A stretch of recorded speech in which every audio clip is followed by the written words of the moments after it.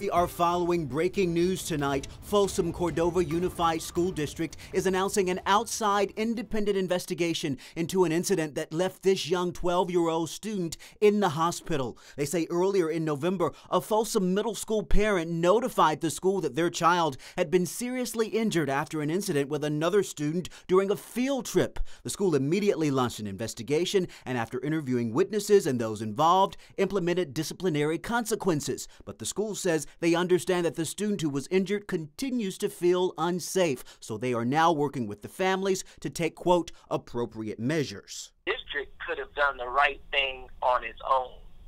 I don't believe an independent investigation is necessary.